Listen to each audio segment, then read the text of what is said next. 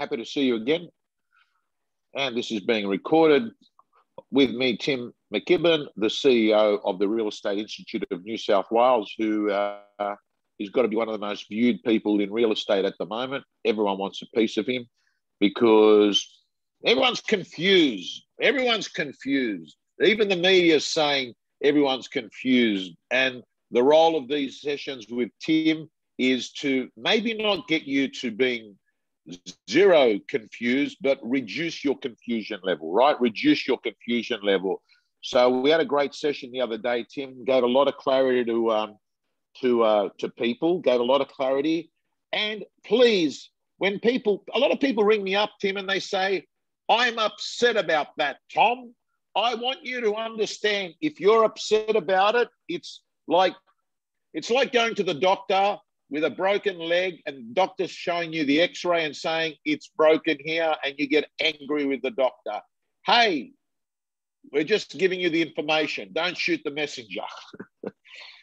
Right? So, Tim, we're going to talk about rent, evictions, rent, moratoriums. Tell us, we've got a presentation deck that we're going to run through here. And yes, you had some record views of it earlier on when you were showing it to the REI members. So let me share my screen here. And what I'm going to do is use this slide deck here, which, Tim, can you see that? No. Susan? No, we can't see you. We can't see the slide deck. Okay, let's try it again.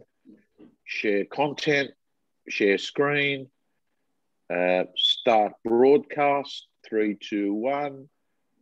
Now, let's give it a go now. Yeah. What about now? Yeah, it's it. Well done. But we Okay. can't, you are off screen. We can't see your face, by the way. You can't see my face? No. Okay, let's have a look here. Let's bring this here. Now we can see your face, but we can't see the screen. So this is like Tech Tuesdays with Tom.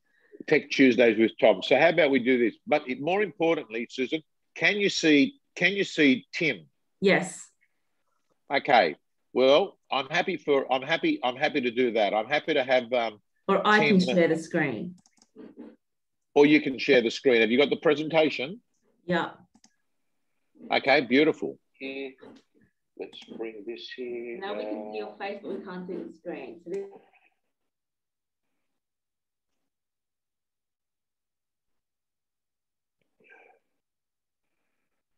stop sharing. Over to you, Susan. Sorry, actually, I don't have this preso. I'm just looking at the emails. Okay. Oh, hold on. No, I do. Yes, I do. All right. Thank you. How long, by the way, Tim, how long does this rent moratorium last for? Till the 11th of September, possibly. Right. I'll get into that in a second. It's a very good question. Okay. Yesterday, Tom, you were talking about confusion. So I had a joke with my team yesterday, and I said to them, another day, another health order. You've heard me talk about the health orders. Well, yesterday we got 2 health orders, 2 separate ones that modified what we had in the morning. So we started out with something rock solid in the morning, whether we liked it or we didn't, and then that got changed at about, I don't know, 3 o'clock in the afternoon, and then it got changed again. Wow. So trying to keep up with it is a full-time job. So, Tim, let me ask you on that. You know, when we use the term health order, right, who does the health order come from? The minister. So in this case, Minister Hazzard. So, because a lot of people get confused. A lot of people say, oh, what's the Office of Fair Trading say? So this hasn't got nothing to do with the Office of Fair Trading. No, this is the health. So what we're about to talk about now, that is all about the Office of Fair Trading, but the health department is the one that's controlling this. Having said that, though, Fair Trading are also involved in in the health order that they become involved in that with advice and I even think some policing. Okay, so today we're going to talk about something that the Office of Fair Trading has put out. Is that right? Well, it's their area. So they've put out the regulation. So this is a regulation, not an order. Having said that, though, it's the minister who puts out the regulation. But the regulation has as far as a journey through the system, the regulation has to go to the governor to be signed off. All right. Whereas an order is made under the emergency powers that are given to the minister. Okay. And that's the reason they can issue these orders one after the other. Okay. So Susan, let's bring up the presentation. And that can keep us in a structured way, and that'll ensure that we cover all the content. So let's move on to that first page. So the history for context. Over to you, Tim. Yeah. So I just thought it might be valuable to start here, Tom, because a lot of landlords and for that matter agents would have remembered last year when there was a reasonably complicated reg put out, a residential package put out to support tenants, and there was a requirement within that to waive some of the rent, and you could defer some of the rent, and then there was also an extended time to pay the rent. So if the amount was being deferred for 6 months or whatever it was, and then the tenant had the opportunity to be able to pay it back over time. So, and in fact, I think some of those arrangements are still on foot.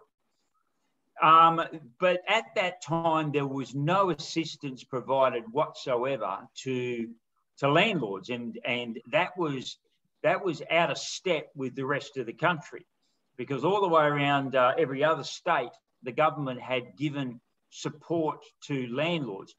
Now, when I say support to landlords, it is really support to tenants, because the money comes through to the landlord, and that money is used to offset the rent that the tenant is paying or has to pay.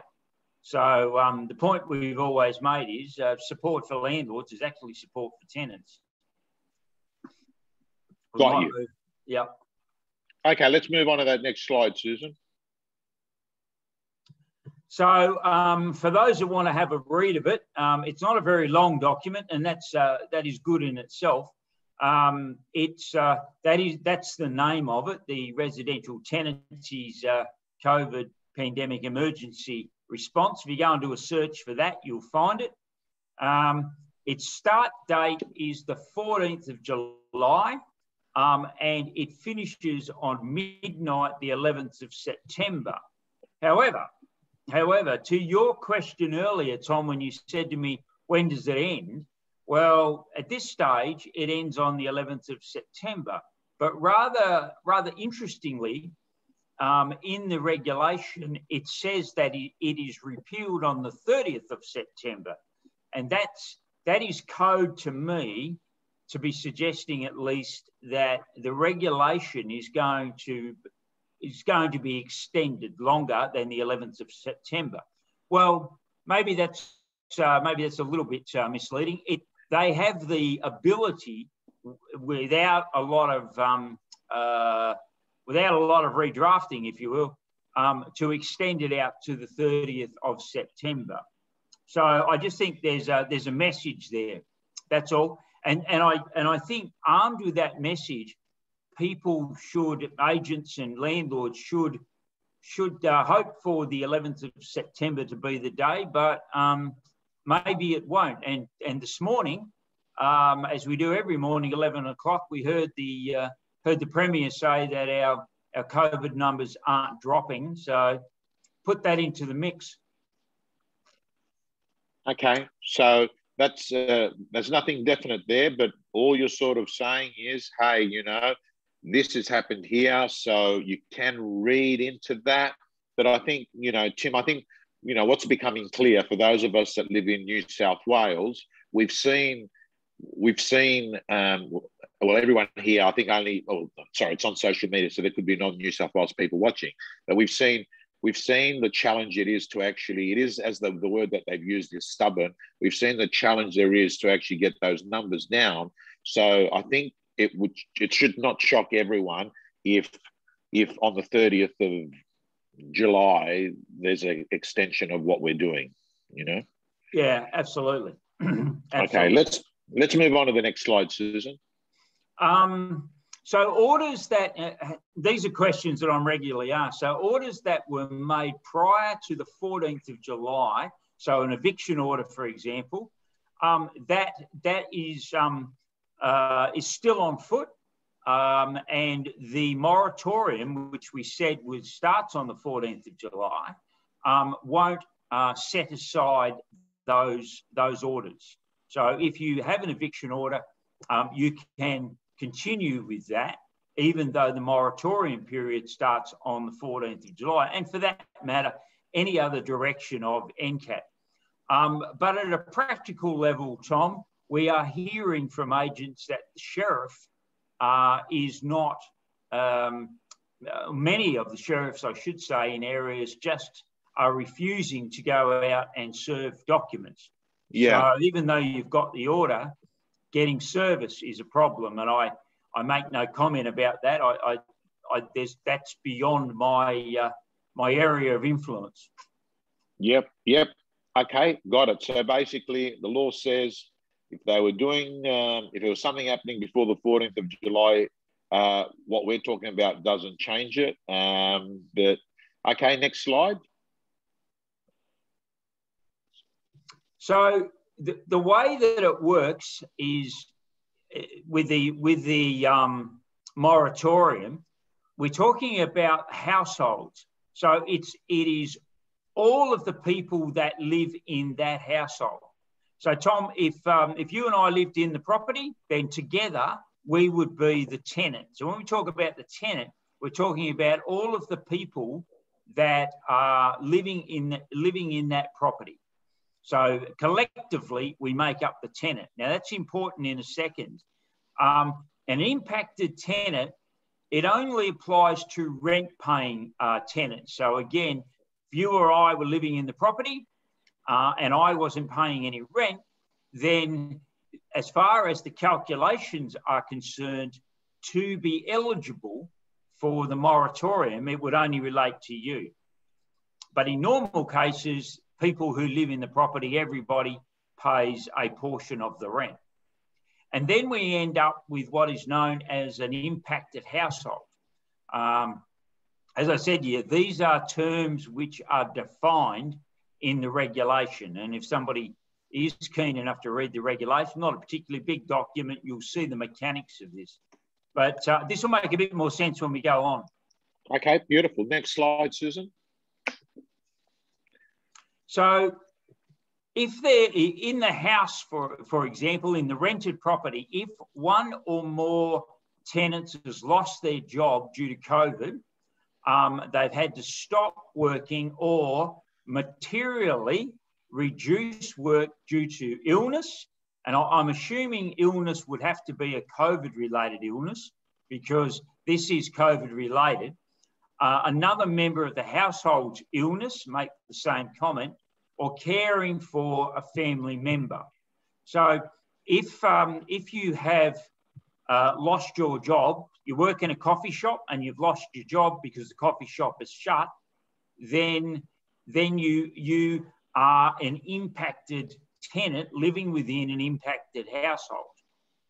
But it has to be COVID related. Now, interestingly, they have said here, and I don't understand why, materially reduce the work that you do. So right. I'm a little bit lost to know why they're saying that. And the reason I say that is because that there is a calculation which is quite precise, and they're dealing with 25% reduction in the household income. So, Susan, we might have the next slide, please. So you can see here that what we need to do to trigger the protections within the moratorium, what is being offered to tenants, is we need a 25% reduction in the household income, and that is to be calculated on the average of the last 4 weeks back to the 26th of June. So I'll give you an example. Let's assume that that you and I each week get paid $100.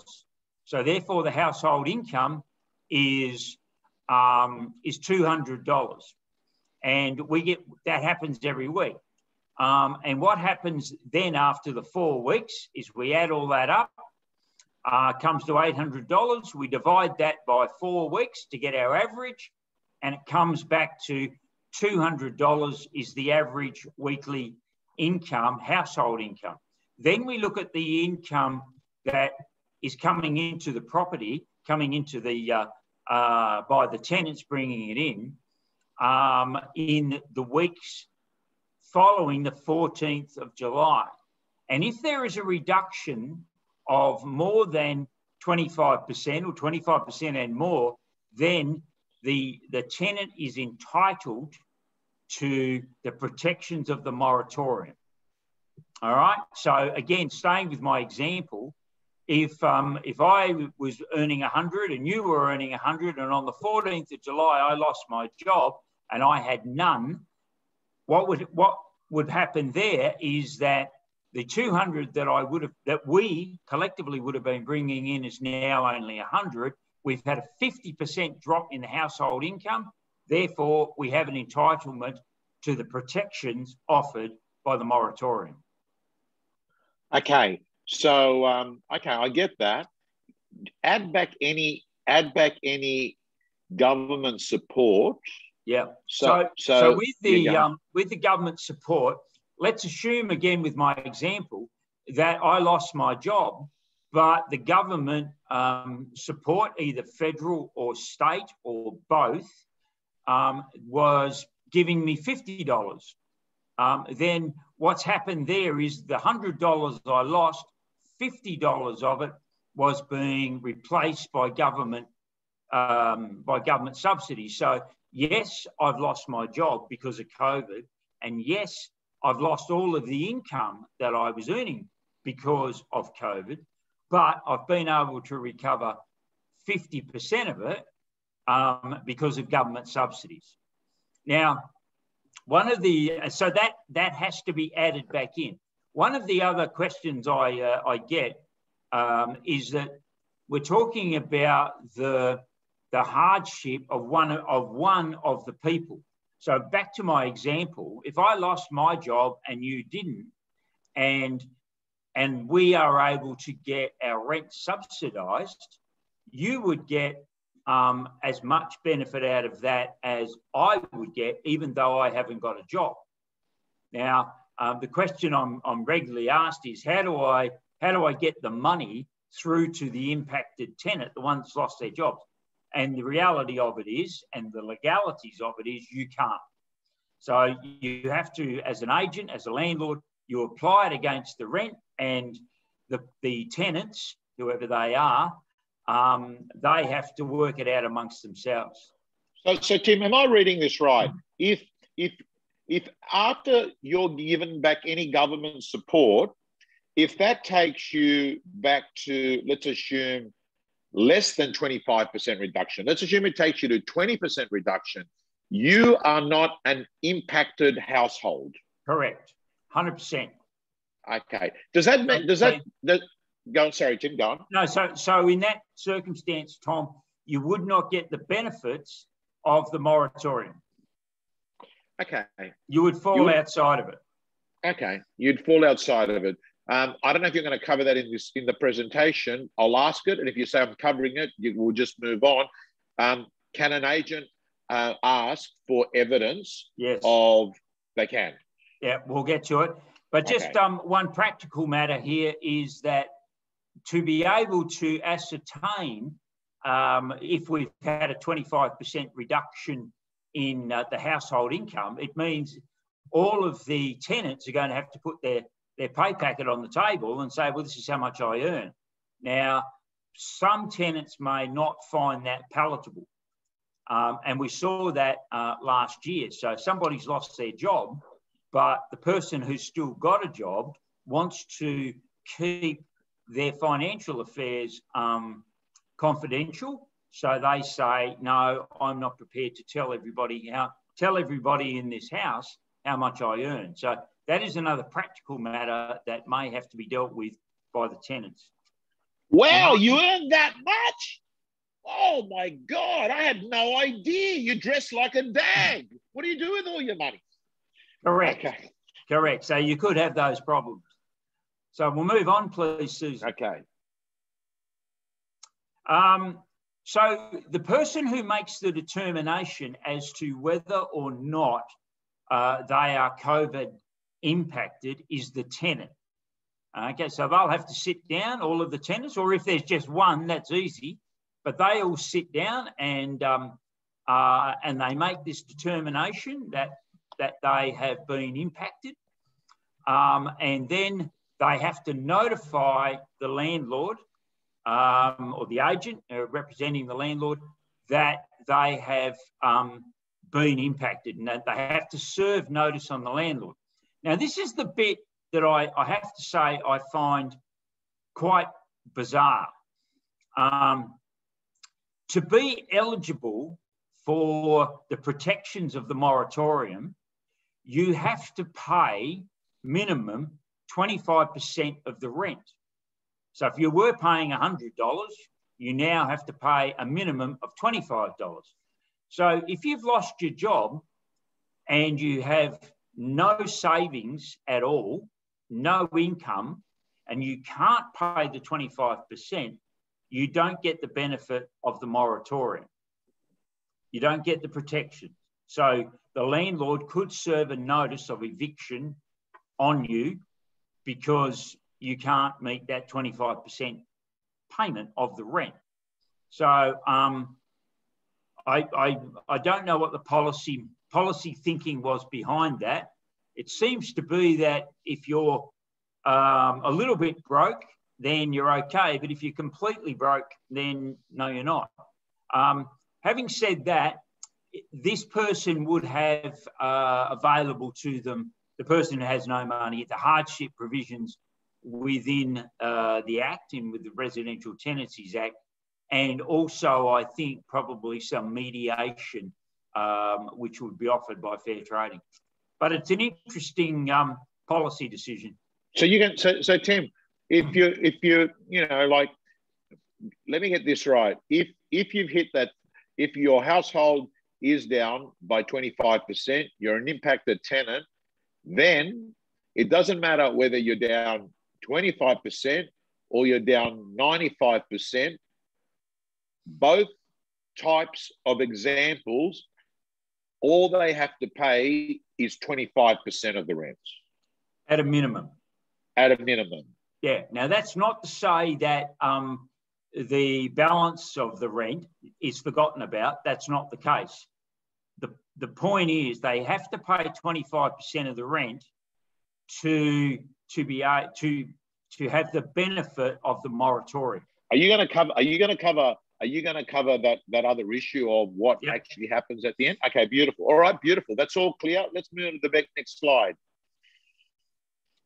Okay, so the landlord can ask for evidence. So when the tenant turns up and says, "Here I am, I'm COVID impacted, and I want the protections of the moratorium," the landlord is within their rights, and in fact, I think has to do this, whether they wish or not, and we'll come to why. They can ask the tenant for evidence.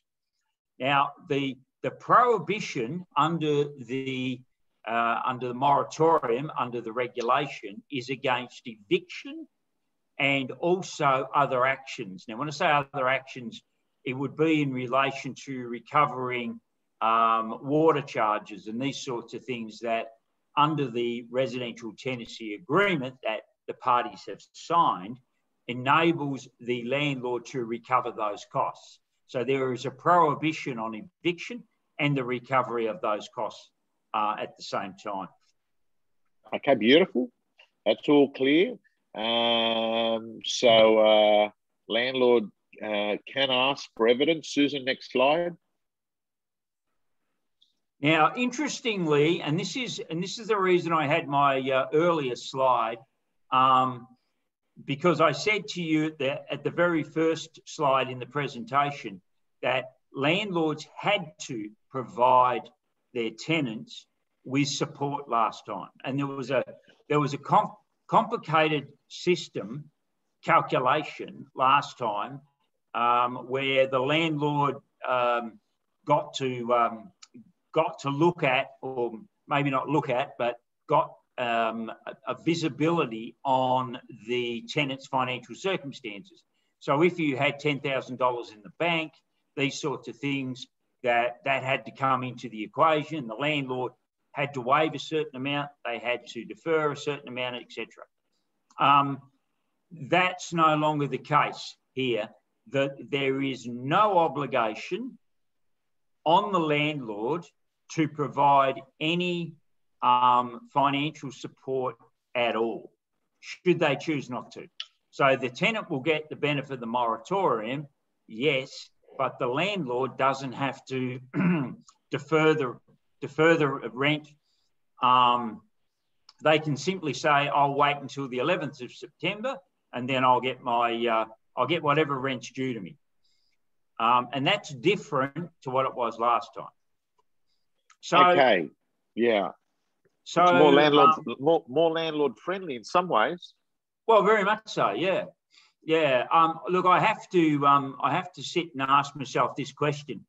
We were the only state last time, Tom, when we went through this in 2020, that the government didn't provide some assistance to landlords. We were the only one.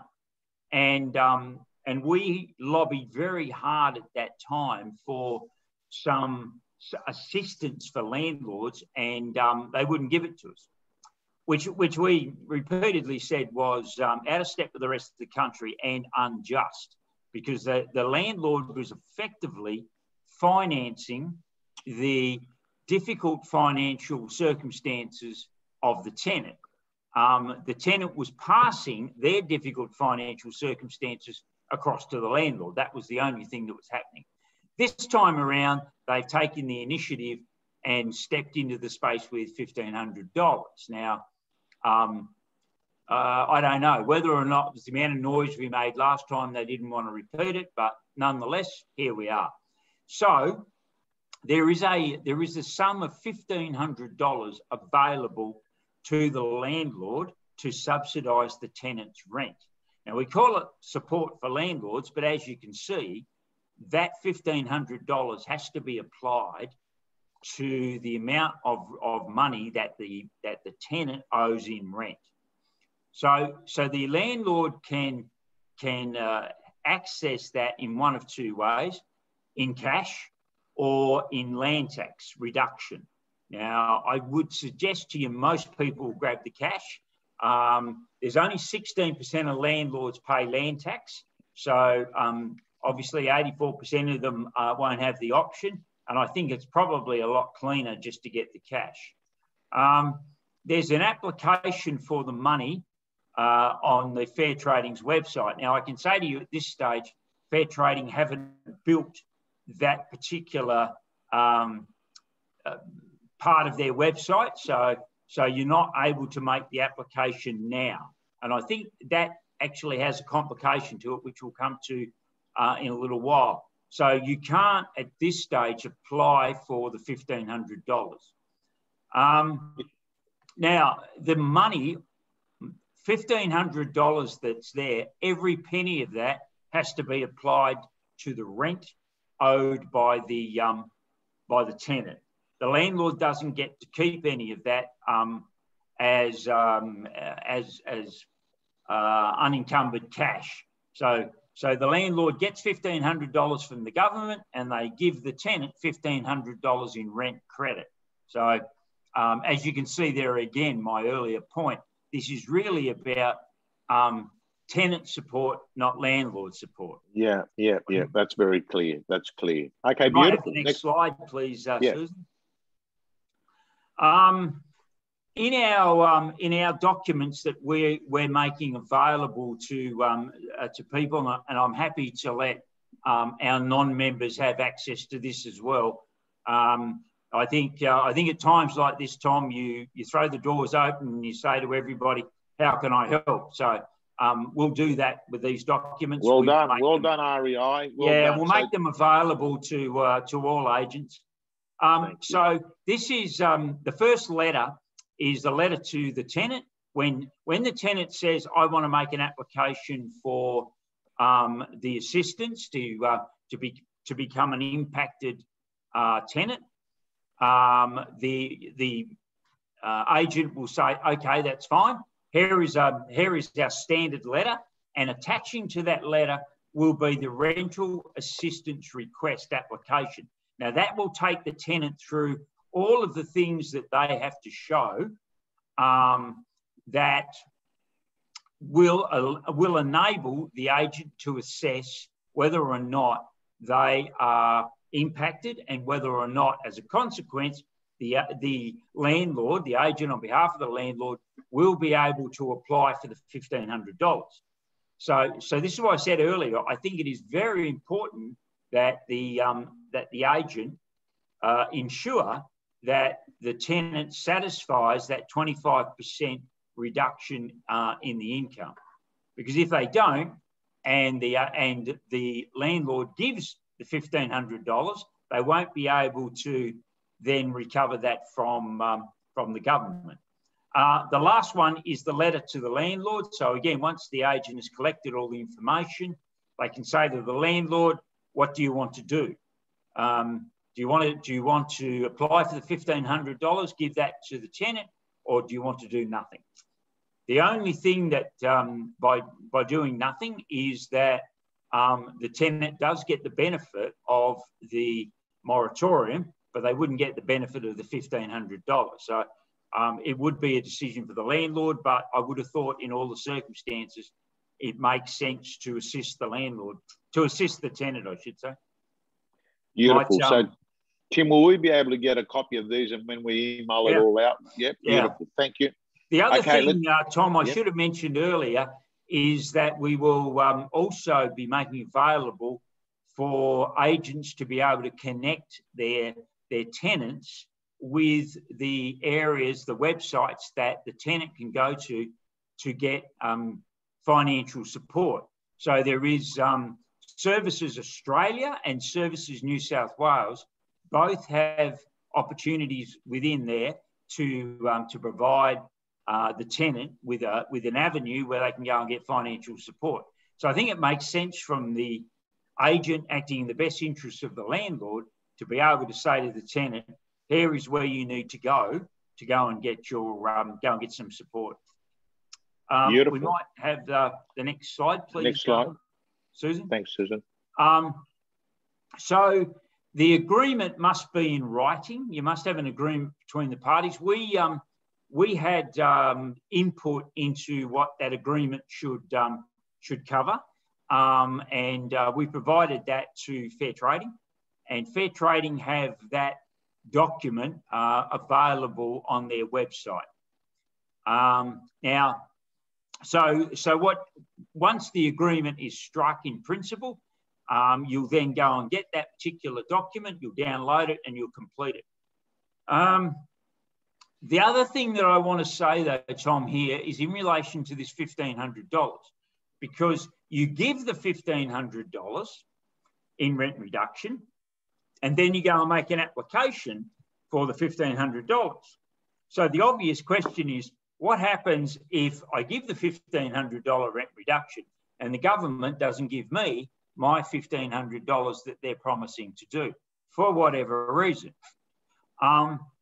So what I would do in the agreement that we're talking about here, the rent reduction agreement, I would put in there that the parties agree that they will that the landlord will provide $1,500 in rent reduction, However, if the government doesn't give the landlord the $1,500 that is available to them, then that reduction is wound back. Okay, so if I get my money, you get your money, but if we don't, it ain't going to happen. Beautiful. That makes sense. And that seems to me to be appropriate. Beautiful. Beautiful. Next slide. And Susan, if you feel you need to give me the access now, you can do that.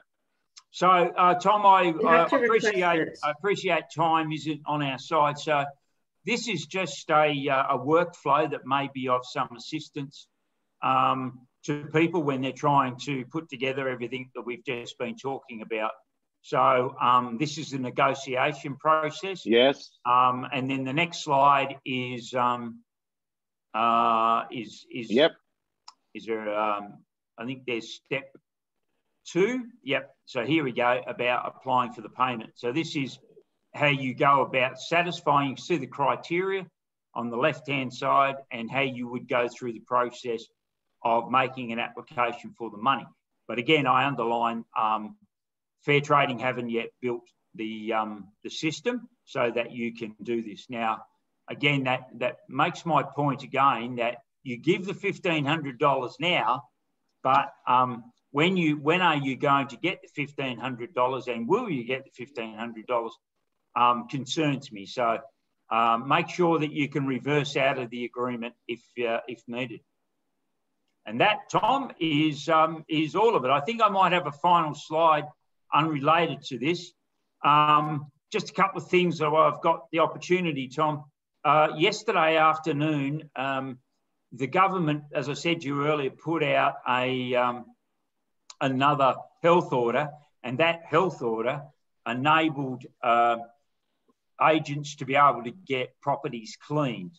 So if there is a rental property and one tenant is leaving and a new one is coming in and you want to get the property cleaned, you can now do that. Now, prior to us lobbying government for this, you weren't allowed to do that. And clearly that was going to be a problem with agents getting cleaners out because cleaning is specifically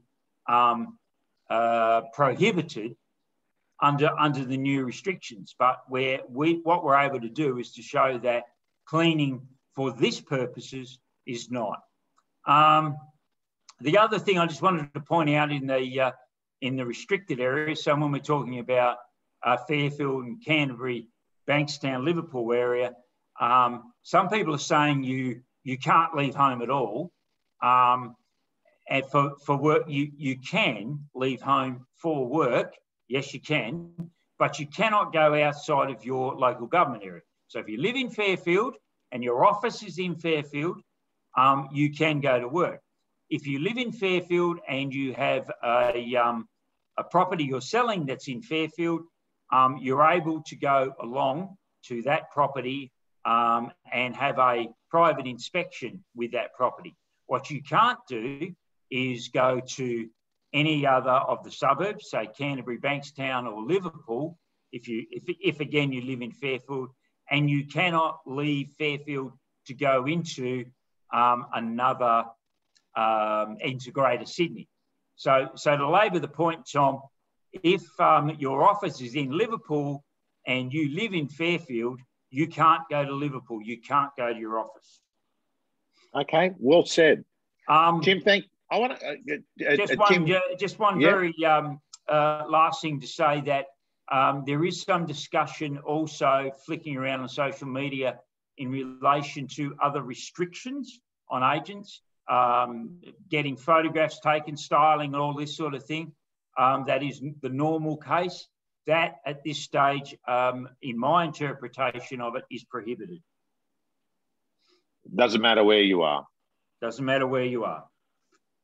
Okay. And just a shout out to our friends in the Orange area too, who have been locked down in the regional areas. We are looking to put something out for you shortly. Beautiful, great work, Tim. A question that I wanted to ask you is, if you've got to do a webinar to another place in Australia and you need a co-pilot on that webinar with you, so 2 people on a webinar, right? Yeah, where's this going? I hope it's not about technology, Tom. No, it's not about technology. I want to ask you, can two people be in an office together doing a webinar without masks?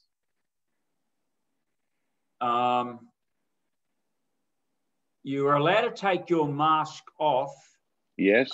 If it is not practical to wear it. So you see every morning at 11 o'clock that the Premier and the Minister walk up to the microphone and take their mask off. Yes. So you can remove your mask. So if you, when you go into the office, you have an obligation to have a mask on and have social distancing and doing all these things. But if in those circumstances it is necessary for you to be able to speak, to take your mask off, then my understanding is you can. But if it is reasonably practical for you to not do that, then there is an expectation that you wouldn't. Okay. Tim, thank you so much. Outstanding. I'm sure that we're going to be talking again soon. Things are changing on an ongoing basis. You know, we have to say, Tim, like, things aren't great, but I tell you what, they could be a lot worse. And with what you've covered today, our property managers, I think, have got a little bit of a pathway and a blueprint to everyone that's watching. We are going to send you those great resources that the REI has been kind enough. You know what they're thinking? I'll tell you what they're thinking. If we're nice to our non-members now, they might see the value of being a member, right? You know, and that's not a bad idea. It's a little bit bigger than that, Tom. What we're saying is, to quote ScoMo, we're all in this together. And what we need to do is to help one another to get to the other side of it. And if we can do our bit in that, we'll do it. And that's what we did last time. That's what we'll do this time. All righty, Tim. Thank you so much. Thank you, Susan. Signing off. Speak to you in the next couple of days. Everyone stay healthy, stay safe. Our thoughts are with you, Orange. But the great news is that you've got some beautiful red wine that you can drink in that part of the world. All righty. See you later. Thanks, Tom. Bye-bye. Bye-bye.